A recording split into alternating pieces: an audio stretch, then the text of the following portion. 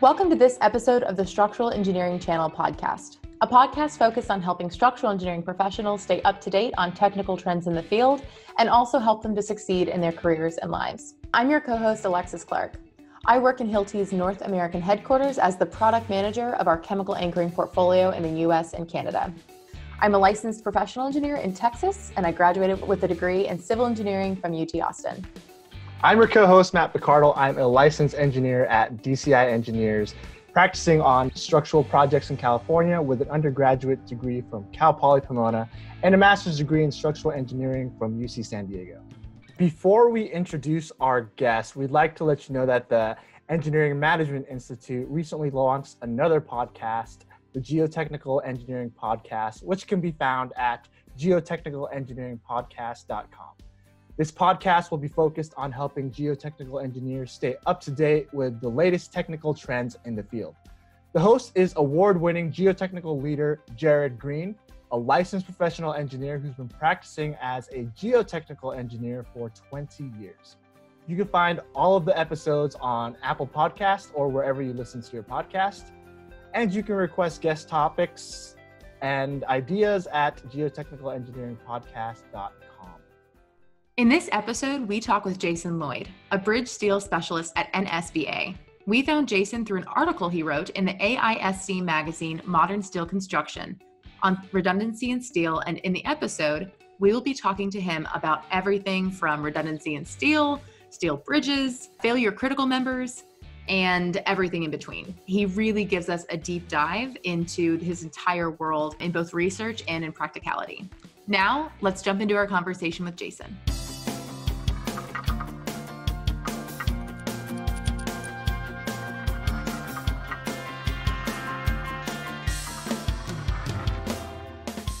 Jason, welcome to the Structural Engineering Channel podcast. Thank you. It's a pleasure to be here with you. It's a pleasure to have you. We are really excited to have you with us today. Before we dive into all of the fantastic questions we have for you, can you tell us a little bit more about what you do on a daily basis, kind of what your routine looks like at NSBA? Yeah, absolutely. So NSBA, of course, is the National Steel Bridge Alliance. We're a non-for-profit that's headquartered in Chicago. And we have a number of staff that work remotely, from their homes primarily. And then we travel around, different parts of the United States, visiting departments of transportation, those are the major owners and clients, I suppose, but, they've got different clients that will perform design work for them. So we'll interface with those clients, with those designers and consultants, and provide technical resources, education outreach, continuing education opportunities. We'll develop different evaluation and design tools that help make a designer's life a little bit easier, maybe save them some time, help them in their design processes. And so my day-to-day really is helping develop some of those tools, reaching out to these people, interfacing, providing solutions where there might be questions and those types of things. Cool. Jason, I know you also spent some time from your bio in the Navy Civil Engineering Corps. Could you go into a little bit more about that? Maybe what you benefited from it or what it's taught you? Because I just know I've spoken to a few engineers that have been in the Army and they've learned a lot of it. So I'm curious about what that kind of taught you. Yeah, absolutely. I guess it's probably a little bit unique, I suppose. There aren't too many people that go through the Civil Engineer Corps. It's a section within the U.S. Navy, also known as the Seabees. So I don't know if you've heard of the Seabees or not. They have a pretty rich and very interesting history. In fact, they started back in World War II, in response to a need for the technical tradesmen like, the carpenters, the electricians, the mechanics, those types of folks who were necessary for the fighting forces that were moving the front forward. They were civilians at the time, couldn't defend themselves by international law. And so what grew from that was a group of military personnel that was trained to defend themselves, as well as be craftsmen and tradesmen, like what I've mentioned. So hence was born the Seabees. And yeah, my time in the Civil Engineer Corps was fantastic. I loved the opportunity. I spent about 6 years in the Navy altogether. I started in a program that's called the Collegiate Program, which is kind of like what most people are familiar with. Most people have heard of the ROTC program during, that you do during your bachelor's degree. This was kind of similar, but different in the sense that I enlisted while I was in my bachelor's. I had, I had to keep my grades up, had to stay physically fit, those types of things the military requires. And then once I graduated, I went into officer candidate school down in Pensacola, Florida. And that's where it's kind of like a boot camp for officers, you might think of it. Okay. So it's tough and it's very stressful. And it's an experience I look back on and think, I'm glad I made it through there, but I never want to go back again. So that really pushed me outside a comfort zone for sure. And that's really my big takeaway from the Navy, is it opportunity and experience after experience pushed me, in directions that I probably would not have chosen for myself in any other path along my career. It took me to places throughout the world that I would not have seen otherwise. And so it helped open my eyes to really how big this world is, even though sometimes it seems small, and how complex some of the problems are that we face as a global community. And so, that was a fantastic experience for me. It also gave me an opportunity, I think, to mature quickly in my career path. What I mean by that is, coming out of school, going into the CEC, almost right out of training, they put you into an owner's representative construction management role, where you're overseeing millions of dollars in construction contracts, interacting or interfacing with the contractors, the commanding officers, who in this sense really are your clients, you might think. And so you're pushed very, very quickly into a track that puts you in a role that I think in any other sector of our industry probably would take years and years to get to. And so it, really, really pushed me to mature and to grow up fast, and to learn the processes of our industry very quickly. So those are probably some of my biggest takeaways from being in the CEC. It was a fantastic experience. Oh, thanks. That's great. I never really thought about that contractor side too, because if you're a typical engineer, you just go to school and then you're thrust into the industry. It's a shell shock when you see when you go into, a heated owner meeting, OAC meeting. So it's like you get used to that environment. So yeah, that's really interesting to see that you get put into that environment and see what it's about, and kind of knowing how to handle yourself and how to adapt to other people's personalities. So that's really great. And always pushing yourself too. It's like once you one challenge after the other, then it kind of builds up your confidence. Like, I've been through worse, so I can do this next challenge. So that's great. That's great. Yeah, exactly. Absolutely. I would also imagine that, of course, anyone who's gone through an engineering school, even undergraduate degree, understands that there's a certain level of discipline that's required to get through there, but there's an entirely different category of discipline from any kind of the armed forces.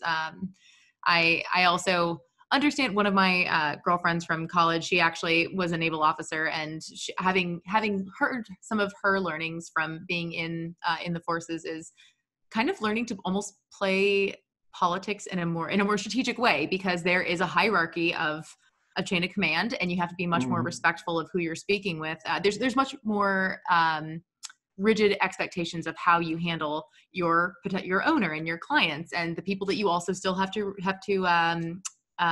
report to.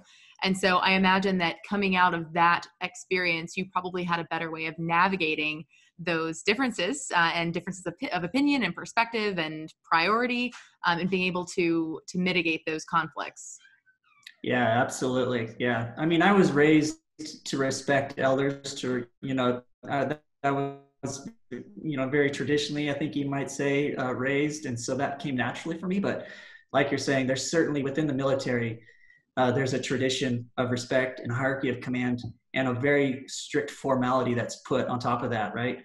And so, yeah, absolutely, coming away from that was eye-opening, and also I think very good for my growth in my career as well. And I think you just put your finger on it. Maybe the word I was almost looking for was the formality of having to Yeah. work in that kind of interaction. And I think that's something, especially for young college students, when they haven't had that kind of interaction, whether they, you know, didn't have those opportunities as an intern when they were in college, or if they just didn't have the opportunity to kind of flex those professional muscles, that formality probably gave you a huge leg up in the long run, because you did have to navigate and be able to present yourself in a very different way from the typical undergraduate engineering student who's just entering the workforce for the first time. Yeah, for sure. Especially nowadays, right? Where we're all in the Corona pandemic and we're working in our sweats from home, and you know, yeah, it's a little different. I definitely understand that. I think we're all wearing, you know, but none of us are wearing a collared shirt right now, right? I got a polo. See, women just don't wear polos. Yeah. Women just don't wear polos. I'm not playing that game, but I appreciate you dealing with my, you know, my schlubby t-shirt. Perfect. So you spent several years after your time in the Corps as a research engineer and as a graduate student for Purdue University. And from what I understand, you did some full-scale experimental research. This is kind of way up my alley, and I'm really into testing. I as working for a manufacturer, this is like my jam. I love this kind of stuff. So I have a ton of questions, and I'm just going to throw them all at you, and then you can just answer in whatever order you want.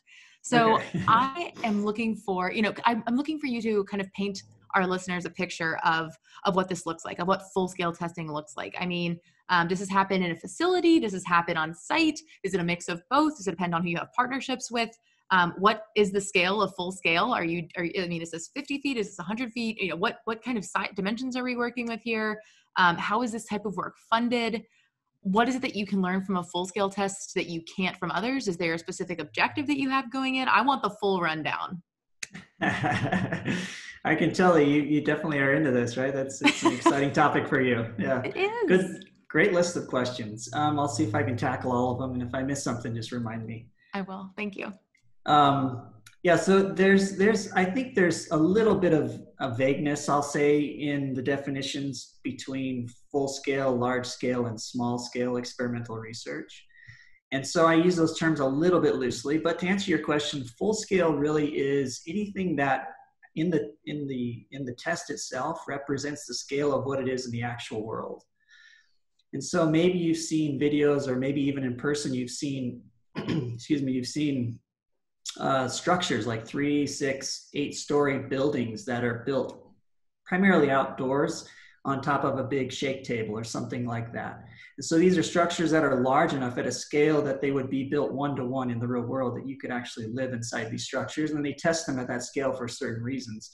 And a lot of times, and many types of research, you are able to scale the effects of force, load, displacement, strain. You can scale those things all down and make those tests much more affordable, so that one, you can afford to do the research, but also so you can increase the sample of their specimens, right? If the specimens are incredibly expensive and you destroy them every time you run a test, then those tests, that experimental program becomes extremely expensive to do and maybe not even feasible. All right, so that's what the scaling effect allows us to do as researchers. So the full scale really is anything that you would see in the real world. So coming back to bridges, which is the world I live in, so to speak, a full scale specimen would be something that would be of a scale 1-to-1 that you might see in a bridge. So, in my days at Purdue University, we did mostly large scale, but some full scale. There's maybe some blurred lines between what those two things are. Large scale, in my opinion, is something that is maybe not quite 1-to-1, but it's still large. So for instance, we were performing some fracture tests on axial specimens. And these specimens, they were 2 feet wide and 16 feet long. So they're large specimens. It's not something you fit on your countertop at home. But it's also not necessarily the same scale of a specimen, or a member, I should say, that would go into an actual bridge. But it's large enough that it captures the same behavior, maybe locally, for some kind of a test parameter that you're trying to observe, right? So that's kind of the nuance, I think, between full, large, and small scale. So if large and full scale are more expensive and more time consuming to do, why would anybody ever do them, right? That's kind of the question. What do you get out of full-scale testing that you don't get out of small scale? And if it does cost more and take longer, then, why do it? Which is a really great question, actually. So there are certain aspects of our engineered world that you cannot scale. And one of those is fatigue and fracture. So there are conditions that will affect the behavior of a fatigue and or fracture specimen that can't be scaled down. So maybe you've heard of the truism that a chain is only as strong as its weakest link, right? And so probabilistically speaking, as that chain becomes longer, you have a higher probability that there's a link within that length of chain that has some kind of a flaw. And when that flawed link is going to basically limit the strength capacity of that entire chain, right? So more chain links, higher probability of a distribution of a flaw somewhere. But that also applies to fatigue. So the fatigue resistance of a specimen has a random distribution of flaws that are introduced either through material processes or assembly processes, fabrication processes in the welding, etc. And so this random distribution of flaws can't be controlled necessarily. It can be mitigated a lot, and we've done a lot of things in our industry to improve that. But there's still this random distribution. And so if you take a fatigue specimen and you scale it down, effectively you're reducing the length of that chain. If we continue our analogy, right? So we're reducing the probability that there's a flaw somewhere that would reduce the fatigue resistance of that specimen. And so what you have in a scaled fatigue specimen is kind of an artificial increase in fatigue resistance because of that. Is that kind of making sense in that analogy? Absolutely. Yeah. Yeah, so when it comes to fatigue and fracture, we have to work in a world of full and or large scale specimens where we're not affecting that random distribution of possible flaws in the processes or in the materials themselves. Constraints as well, contribute to that. So these things all have to be done in a world of large and full scale specimens. I think you asked about the funding. So this type of research is funded from a number of different sources. Sometimes it's federal funding will come through programs like the NCHRP, which is the National Cooperative Highway Research Program. Oftentimes states will have their own research funding. Sometimes a state will have some kind of a research project that they're interested in and they'll fund it themselves. Or if there are multiple states that have a vested or a common interest in that particular research, then they'll pool their money in what's called a pooled fund project. And then there's also proprietary funded projects, and we did a few of those at Purdue. You have a manufacturer, for example, who's got some kind of a product or a system that they want to test, and they'll hire someone like a Purdue University to conduct that research on their behalf. And so it's privately funded as well. So lots and lots of different ways to fund those types of projects. Gotcha. Do you have anything to do with sourcing funding? Are you ever involved in evolving those partnerships? At the time when I was a research engineer at Purdue, I did not. We would write proposals all the time and we would talk to states and see if they'd be interested in this project or the other project, those types of things. And we were soliciting funds and trying to gather interest, or if we heard of a project that was being funded, then we would go after that funding and submit proposals like most people would do. Now that I'm with the NSBA, where we do have a little bit of a research arm as well, and it's in our mission, then we're extending now. I'm kind of on the flip side of it, where we're extending funding to the researchers now who are out there conducting different types of research for buildings and or bridges. And so in that sense, kind of, but I think really the answer to your question probably is no. Yeah, but I've kind of seen both sides of that, and it's been a great experience seeing both sides. Jason, during your time during research, what was, let's say, one example of a finding that really stood out to you that you can share with our listeners? Like what was like one of the main things that you just really found really interesting and you weren't expecting, or something that just stood out to you in terms of your research findings? That's a great question. I think if there was like one big takeaway for me coming into research fairly young in my career, I I think one of the big takeaways for me came from after years and years of performing field tests. So let me back up just a little bit. One of the things that we used to do, we did kind of the more traditional laboratory-based research that, that's been more what we're talking about in this conversation. But we also had within our program where we would go out and field test existing structures for DOTs. Maybe they had a problem or they were curious about something, or maybe a structure had some kind of a detail or a parameter that was pertinent to research that we were also doing in the laboratory. Either way, we would go out into the field and instrument bridges and test them. And so I got to see firsthand, I got to interview, right, the bridges themselves. I got to put the sensors on the bridges and see how they're feeling, so to speak, gather data on the effects that the live load is having in those structures, that the temperature is having on those structures as they expand and contract and those types of things.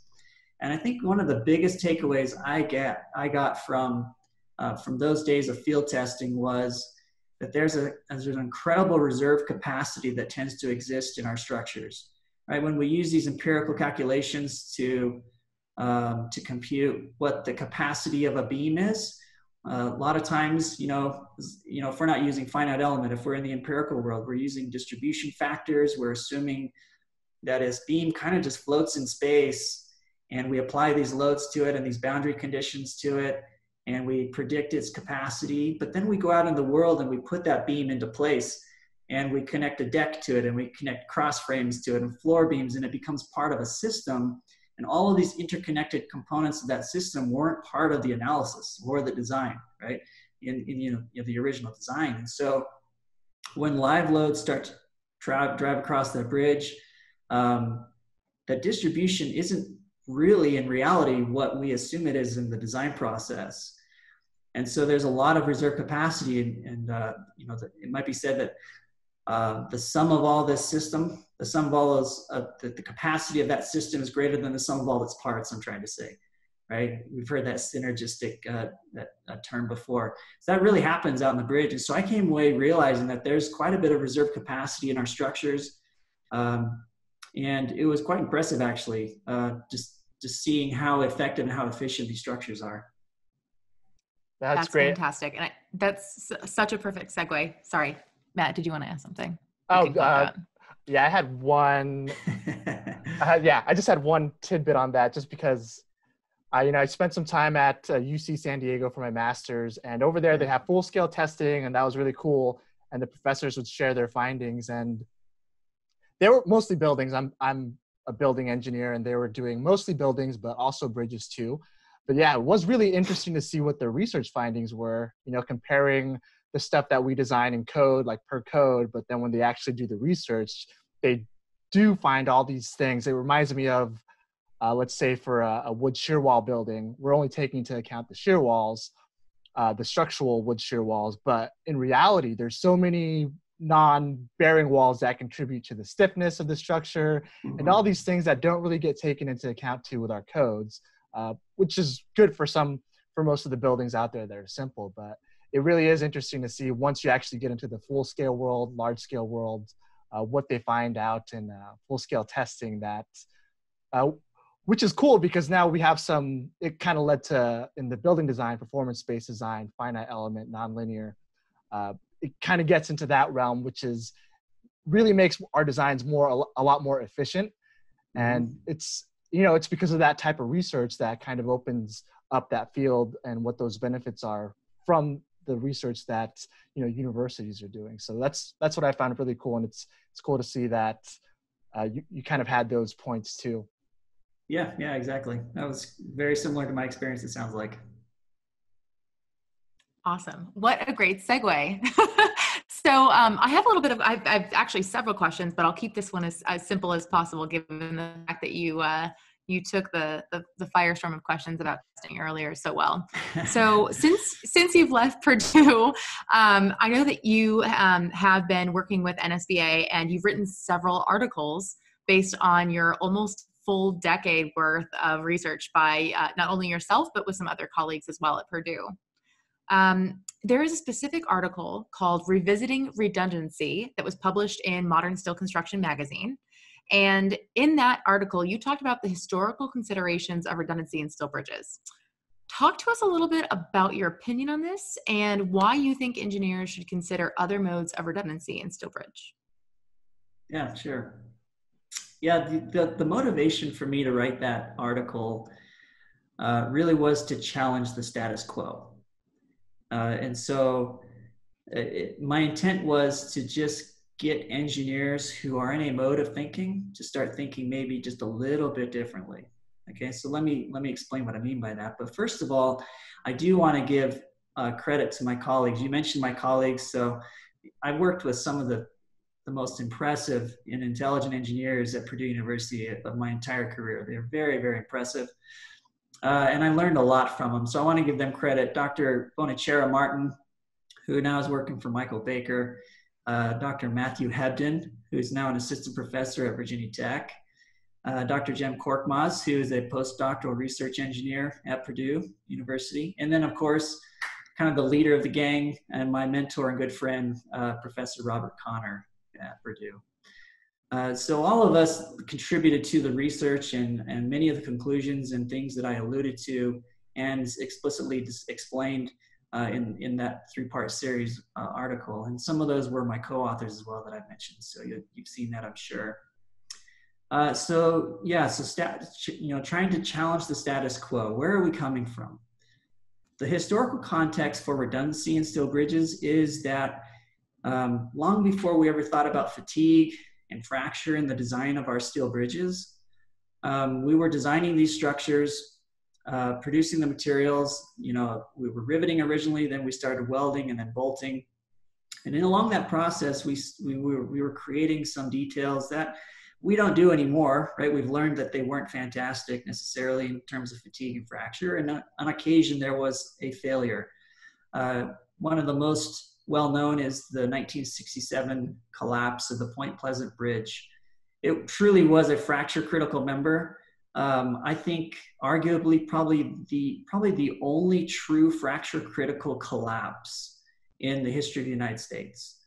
And so there might be someone who will disagree with me, but I'll argue that point. So that happened in 1967. There was a knee-jerk reaction, and rightly so, by the industry to say, hey, well, we need to take a step back and think about what we're doing with these bridges. Maybe we should start inspecting them on a regular interval. And so some things spun up and came into play, like the National Bridge Inventory. Years later, we started inspecting bridges on a routine basis. Eventually, we actually didn't define a fracture critical member until about 10 years later. 1978 is when the fracture control plan came into play within the bridge industry, and we defined a fracture critical member. And so at that point, we put ourselves in a box where we didn't have we might have had maybe some intuition, for example, that a built-up member has internal redundancy, that within its own members cross-section, there might be multiple load paths, right?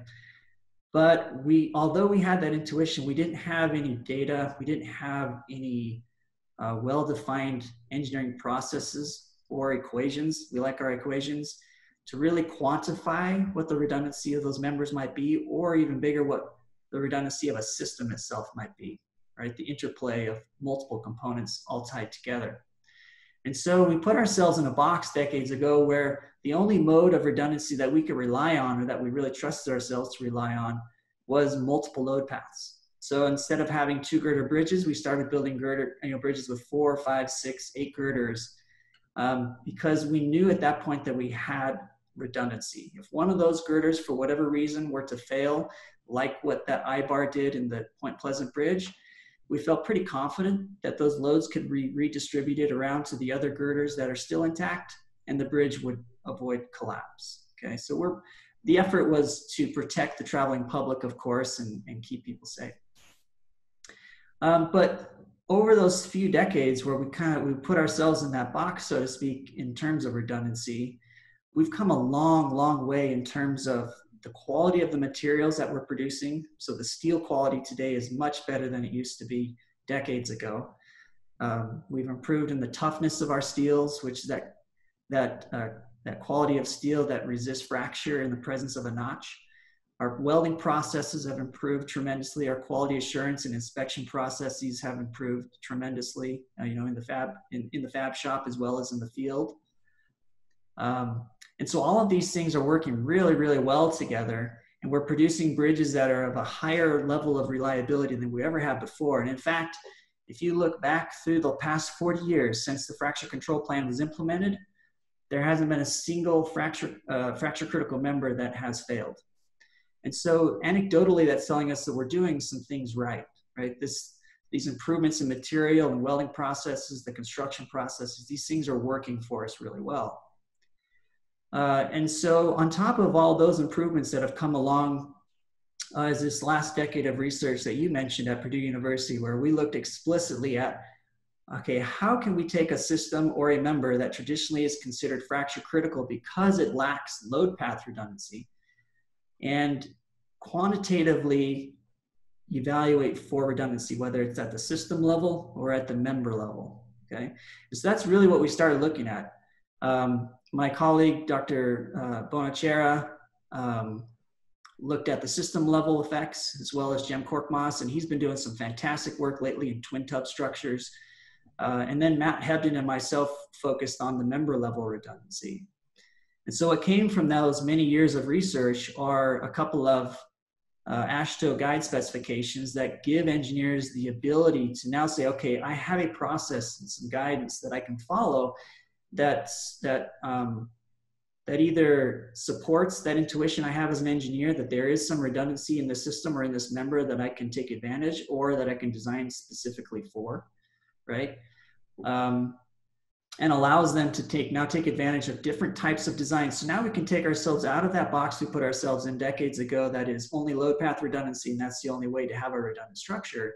And we have some engineering and some data to back up different ways of approaching redundancy without sacrificing reliability, safety, any of those things in our structures. All right, so now we can think a little more creatively. Sometimes, there might be a design where it's more economical, more efficient to do a two-girder, or let me give you a really obvious example, perhaps, is nowadays on occasion, we'll build straddle bents, steel straddle bents. And so this is a transverse member that goes transverse to the flow of traffic, and it goes from one support to the other.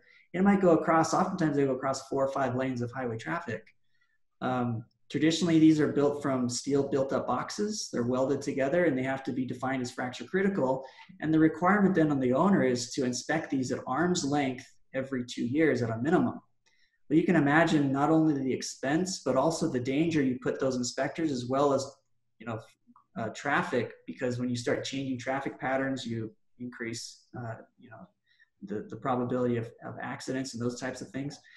And so we're putting them out at risk to inspect these components, these elements, I guess you'd say, because we have this idea, I guess, that it's fracture critical. Well, what if we were to take that same straddle bent and build and design specifically for internal redundancy? And instead of making it a built-up welded box, let's bolt on the bottom flanges to connection angles. And so if in the unlikely event one of those happens to fracture, that fracture is arrested and that member is able to continue to carry service loads. And so now what we can do is we can remove that requirement, the arm's length inspection requirement for a fracture critical member, and be a little more rational about how we inspect that member without sacrificing any reliability or safety for the traveling public, in terms of the load carrying capacity of that member. And really gives a huge advantage for the owner as well, in terms of not only the safety for their inspectors, but also the cost, to inspect those types of members.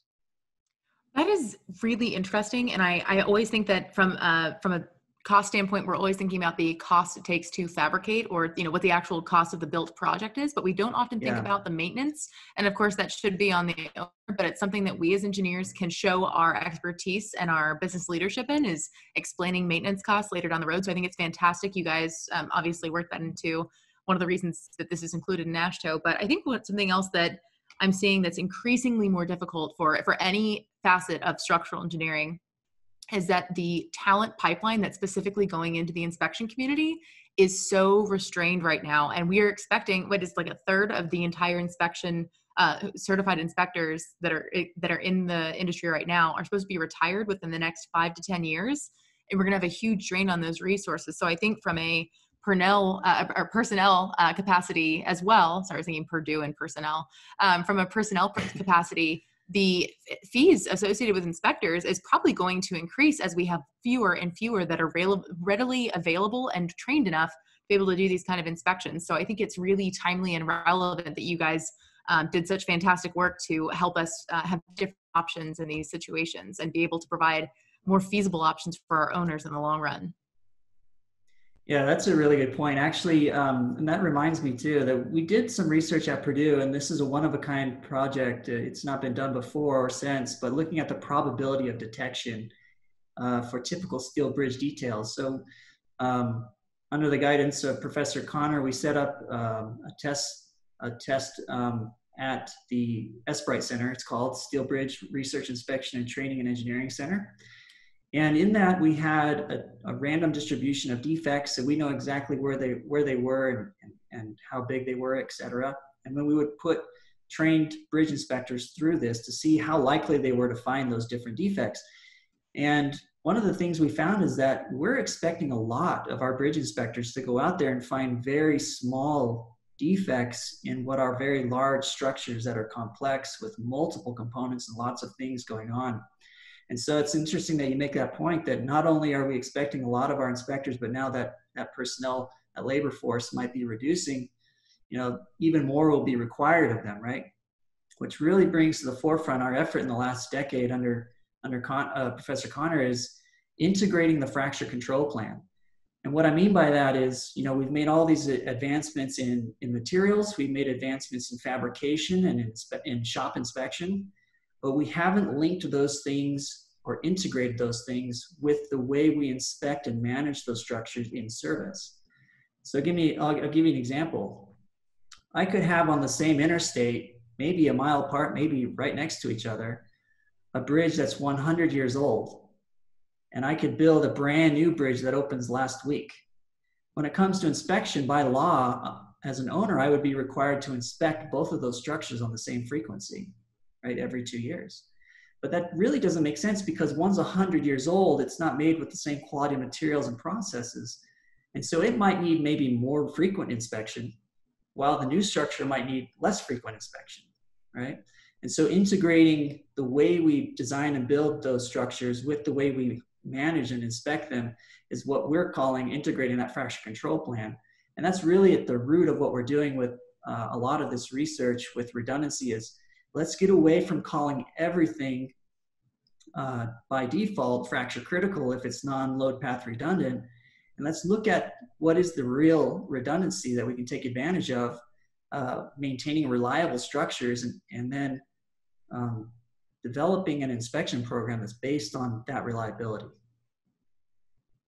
Gotcha. So to summarize, and let me know if I'm getting this right. So from all the research that you've been doing and from all the advances in construction, basically a lot of our bridges are stronger than, basically the quality of the bridges are stronger. So that means, we don't need to be as critical of them. We don't need to inspect them as much, or maybe we can get more creative with our designs because we know if they have some built-in redundancy already, then we can pretty much, it allows the engineer to become a little bit more creative in their designs or have more capacity in their members. Am I getting that correct? I think that's a fair synopsis. Yeah. It's let's step outside that box, be engineers, let's be creative. We have a way to quantitatively evaluate for redundancy now. So let's use that to be creative, to use economy in our designs, and also to integrate that with how we manage them over their entire service life. Yeah. Gotcha. And I just wanted to bring up article number 2. I remember you mentioned there was the load carrying potential for or post-failure load carrying potential. I think you go into, first the engineer needs to figure out if their bridge design is, applicable for this there was this guide that you mentioned on how engineers can basically use finite element analysis to classify it as a redundant structure. Can you kind of go into that a little more? Just so, because I want to show the engineers that, you know, there's this resource out there that they can find, but can you kind of go into a little bit more about that? Yeah, absolutely. So yeah, the second article is co-authored with my former colleague, Frank Bonacera, probably one of the most talented engineers I've ever met, particularly in terms of finite element analysis. He's quite incredible. But he led that research as a graduate student that developed what is now a new AASHTO guide specification that was funded under an NCHRP project. So report 883, if anybody wants to look up the actual research itself. But that developed into a guide specification, which is the AASHTO guide specification for identification of fracture critical members and system redundant members. You can purchase that off of the AASHTO website now. It's available. What this does is it standardizes the way that you can use refined analysis, finite element analysis, to evaluate for redundancy. So prior to Frank's work, there really was, it was a bit of a wild, wild west, maybe, if I can use that reference. You know, we could evaluate systems for redundancy using finite element, but there was no standard practice for that. And so it bears the question, you know, what loads should we use? What's an acceptable performance criteria in that failed condition? You know, and if it, and perhaps maybe there's a performance criteria that's too strict. Right. And so maybe we do want a little bit of a sag in the bridge when that component breaks so that somebody eventually finds it and we can fix it. So those are some big questions that hadn't been answered. And so Frank's work really helped answer all those questions. And so they developed some new load cases that are called Redundancy 1 and Redundancy 2. That is based all in the reliability world, just how the AASHTO load cases are used in designing new bridges. He developed these specifically for the redundancy cases and helped establish what the different, I guess, conditions, I'll say, is in your finite element model need to have in order to have sufficient refinement to really capture the behavior, you know, from shear stud behavior to concrete crushing, you know, to the behavior of the steel components themselves, all of that combined acting as a system. So he took the industry from what, you know, he didn't necessarily provide the industry something it couldn't already do, but he standardized a good way to do it, provided a load model that it needed, and then some performance criteria that could use to make those judgments on as to whether or not that system really is redundant or not. Gotcha. And for me, it seems like the goal for the redundant systems is just taking, for example, I think I read in that article where, you know, one of the members fractured in a bridge and like a tugboat went under it and saw the fracture, but the bridge was still, you know, carrying all the loads from the typical loads that it has. And I think that's the goal, right? In terms of, hey, if something breaks, it's still going to function properly, maybe not to the fullest extent that it could, but, you know, the whole thing's not going to collapse just because something fractures. It has that built-in redundancy. And I think that's what we're trying to do with these types of redundant structures, right? Yeah, exactly. And those are bridges that weren't actually designed specifically to have system redundancy. They just inherently have that because of the conservatism that we used in designing and building them. Now imagine if we can take engineering principles and the advancements that we've made in mathematics and in software, our ability to analyze and evaluate these systems and explicitly design for those cases. Now it gives me a lot more confidence that new structures are especially going to be redundant. And one more thing to add is this is a very conservative process that we're doing. It may to people, I can see how it might come across as an unconservative practice, but the reality is that risk has two components. Risk is one part likelihood and one part consequence. And so in this evaluation, we are conservatively completely ignoring likelihood. Like I mentioned, in the last 40 years, we haven't had a single fracture critical member that has actually fractured. That makes likelihood extremely low that any new fracture critical members would fracture as well, right? So that likelihood is incredibly low, which makes our risk low. But for these analyses, what we're doing is we're assuming that something does break. So we're removing likelihood from the risk and conservatively saying, okay, something has broken, and now we're going to evaluate for consequence.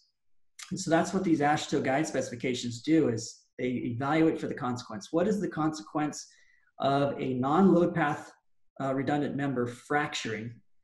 And if it does fracture, or when it does fracture, I should say, what are the consequences? Is it going to remain stable? Is it going to be able to redistribute loads and carry service loads like what you talked about in that case, right? And so we have decades of anecdotal evidence, actual fracture critical members that have fractured, and the bridge continued to carry service loads until either, a tugboat captain or painters or bird watchers, all these are all real cases, by the way. These are people who have looked up and said, oh, there's a giant crack. That doesn't look right, while trucks and cars are driving across the bridge. It's always the bird watchers you got to watch out for. Yeah, exactly.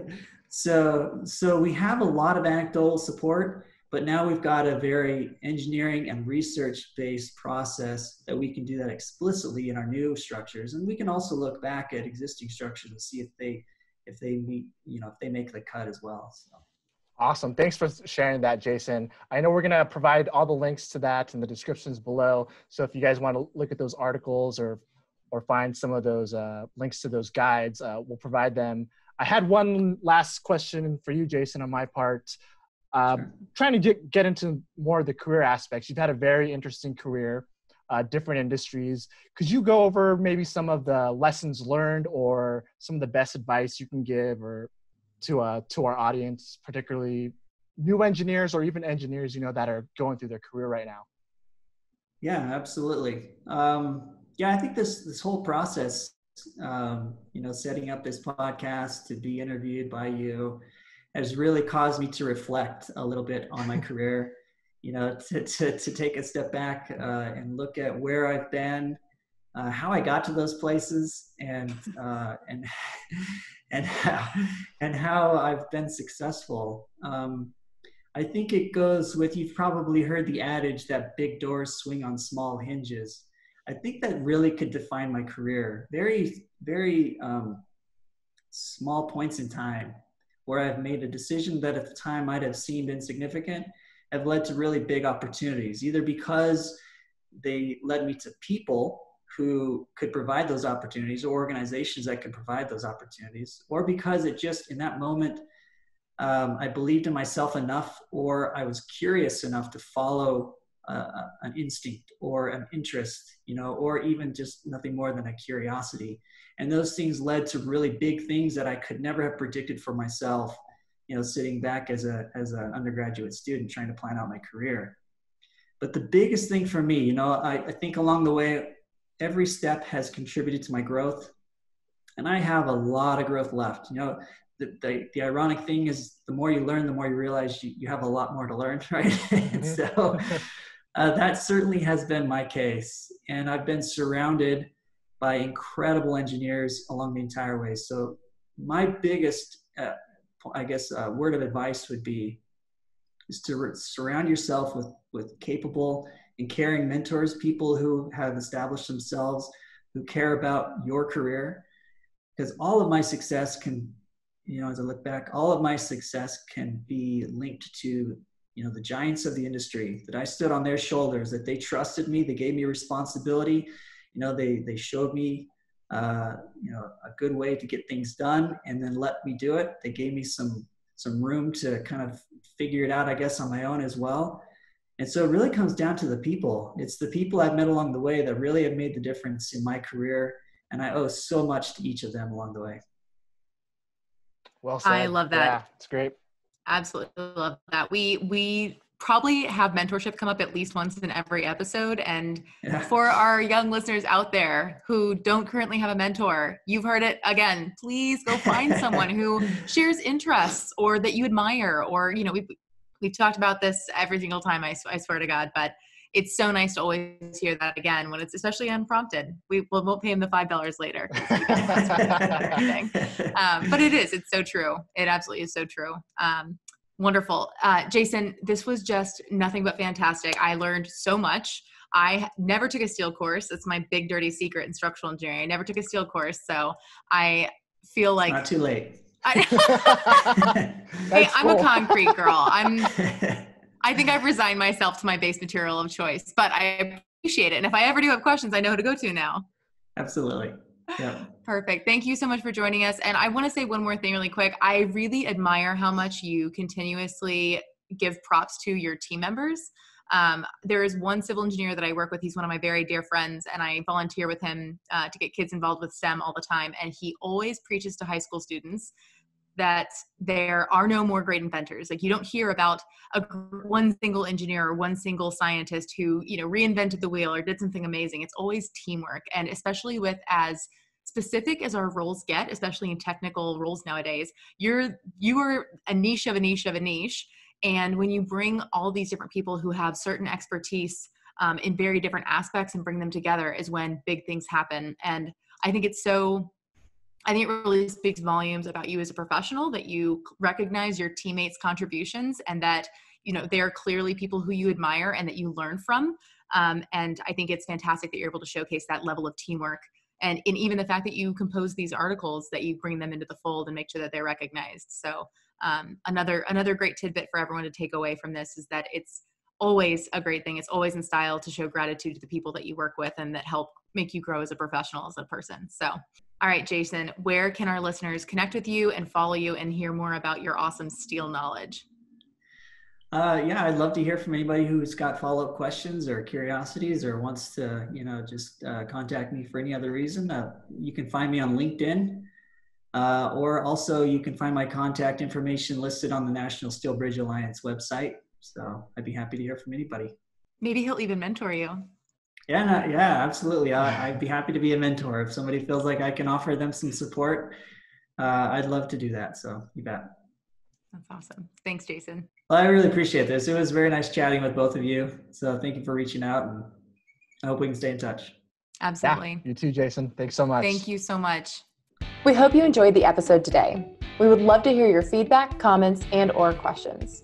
To leave them, please visit structuralengineeringchannel.com.